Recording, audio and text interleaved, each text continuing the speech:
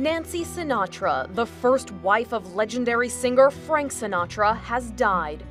Born in Jersey City, New Jersey as Nancy Barbato, she was 17 when she met the aspiring singer from nearby Hoboken. They married in 1939 and lived in a modest apartment until Frank's singing career started to take off in the 1940s.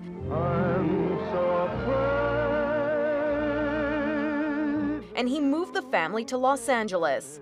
They had 3 children, Frank Jr., Nancy Jr., and Tina. Frank Sr. often left his family at home while he went out on the road. He also made no secret of his extramarital affairs, and Nancy ended the marriage in 1951 after his affair with Ava Gardner became public. While Frank went on to remarry 3 times, Nancy never remarried. She remained devoted to her children, who all went on to have careers in the entertainment industry. Frank Jr. and Nancy Jr. became singers, while Tina worked in film. She is survived by her 2 daughters, a sister, grandchildren, and great-grandchildren.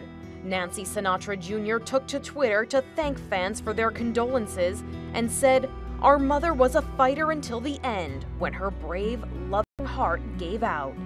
Nancy Sinatra was 101 years old.